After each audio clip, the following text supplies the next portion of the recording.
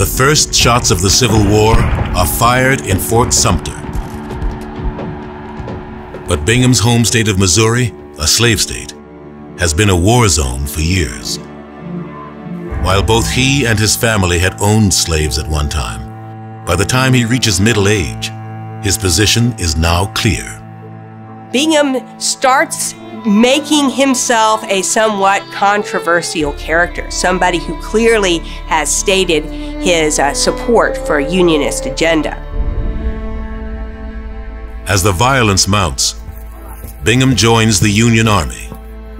But he is incensed by the treatment of the Missourians by the Union supporters from Kansas.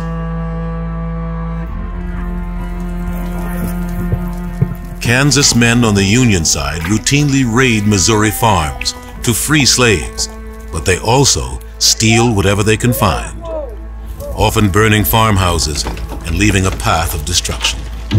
They wear red leather leggings to protect themselves from thorns and brush. The red legs also serve as an intimidating reminder to their victims. These Kansans are also known as jayhawkers.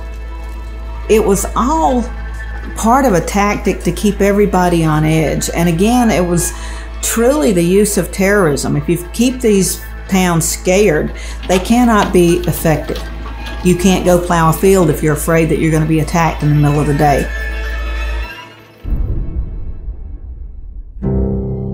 Some of Missouri's young men turn to riding in independent Confederate guerrilla bands and create havoc amidst the Union war effort. Under leaders such as William Quantrill, they raid across the border into Kansas. Today, it would be called insurgents. Attempts to quell the constant attacks from Missouri guerrilla fighters along the border failed. The Union command in Kansas City devised a strategy to strike at targets near and dear to the Missouri guerrilla fighters' hearts. One step that they take is to arrest the women. They decide to arrest the sisters, the relatives of known guerrillas that they can find because they, I think rightly, suppose that these women are providing food, shelter, clothing to these male guerrillas. The very fact that the federal authorities would put women and children in jail, that was hugely insulting.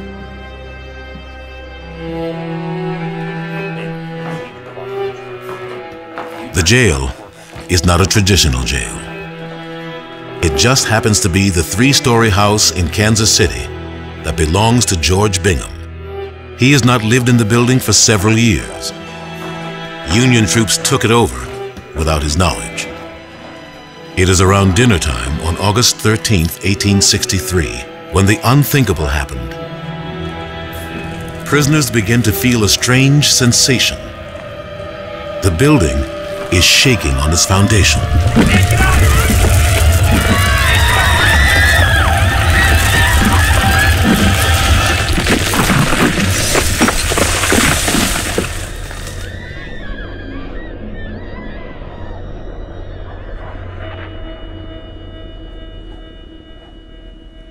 The building collapses, killing 5 of 17 women inmates and permanently maiming many more. There were a lot of people who believed that the federal authorities had intentionally allowed this building to be compromised and to fall on them, knowing that some would be injured and killed in the process. Whatever the cause, it was no secret that the Union authorities knew the building to be unstable.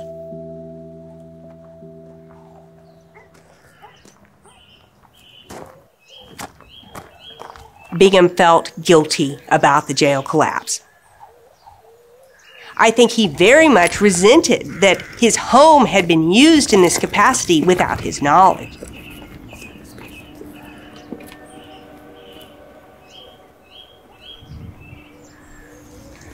Have they said what's caused this? These buildings stood just fine till the soldiers moved in, then he felt anger about the way his home had been used. Especially if you find out that a 14-year-old girl was killed because the house was not stable enough. And that 14-year-old girl happened to be the younger sister of noted Missouri guerrilla, Bloody Bill Anderson. We can't even emphasize the impact that has on Western Missouri, because now war has a whole new meaning. And if you can take war to civilians, those Confederate sympathizers decide, we'll give you war on civilians.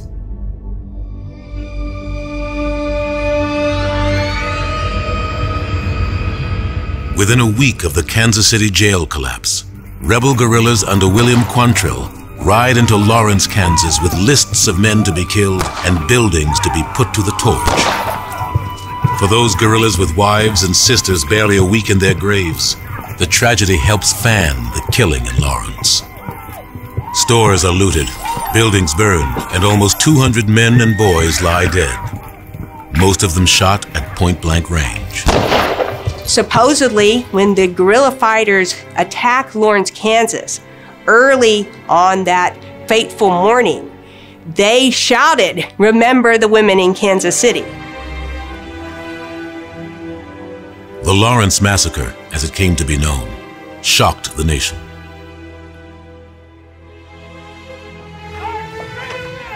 In response, the Union Army resorts to an extreme measure to put an end to the kind of violence that killed so many in Lawrence. Known as Order Number 11, Union General Thomas Ewing commands the Union Army to forcefully evacuate those living in all or part of 4 Missouri counties along the Kansas border. Their goal: to deprive Missouri guerrillas of places to hide and supply when they came back across the border. We often don't think of refugees in the United States of America, but right here in Missouri, we had refugees. We have residents in the western counties of Missouri being told to evacuate, no matter what their political stripe. These innocent people, these civilians, are devastated by having to pack up everything they own and evacuate the area. As many as 30,000 people, mostly women and children, are forced out of their homes. The men are in the Army or have left the area. The Union hired Kansas militia groups to enforce the order in many places. There was no consideration of the fact that many of these militia groups hated Missourians. And so these groups are told that they are to burn the fields. But these redlegs, these Kansans, burn the houses. In order to get control over guerrilla warfare, the Kansas Jayhawkers came in and destroyed much of what was left. People were not only left without a home, their homes were looted.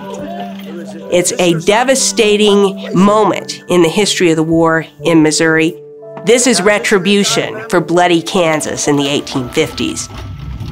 It comes to be known as the Burnt District after the war, and most families don't return. Among those who are horrified by the forced evacuation is George Caleb Bingham. As the ashes of the Great War settle, he vows to tell the world what happened here. Bingham creates what would be his most controversial work. The painting will be known as Order Number 11, but the full title includes the phrase martial law. He believes America needs to understand the perils of granting the military absolute authority over its citizens.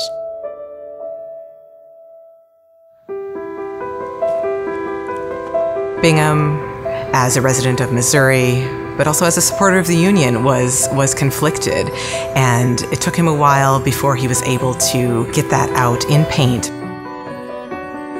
A a lot of people don't realize is that a painting of this size and scale takes several months just to plan.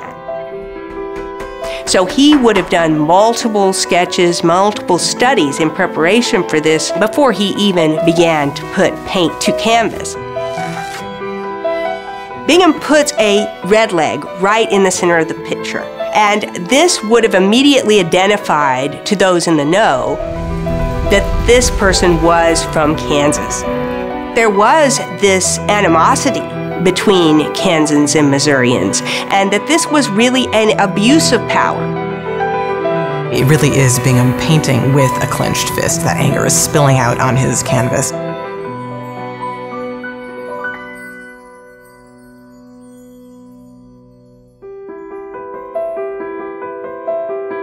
Bingham travels far and wide, proudly displaying his enormous painting in hopes of raising awareness throughout the Union of the atrocities committed in Missouri. He also lobbies the federal government to give compensation to the Order No. 11 victims. Bingham was criticized for representing people wearing the Union uniform behaving so badly. The public response is not what he expects. While some feel empathy for the suffering depicted in the painting, others see it as an act of dissension that teeters on the brink of treason. The Unionists immediately thought they were being villainized. He was accused of being a Southern sympathizer, but he wrote extensively about how that was not the case, how he was not advocating for slavery, how he was not sympathizing for the Confederate cause.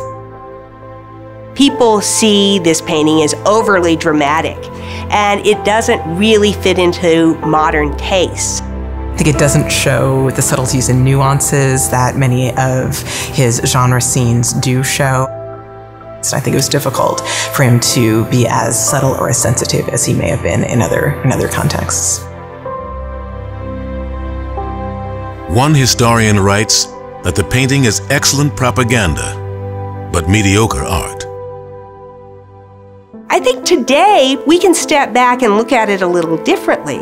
We can see the power of this image. His pictures were about liberty, and they were about freedom, and it was against martial law. For years, his painting brings tremendous attention to a powerful moment in history. But the controversy it raises will haunt him. His reputation in the community as a respected artist and citizen was damaged. His career would never be the same.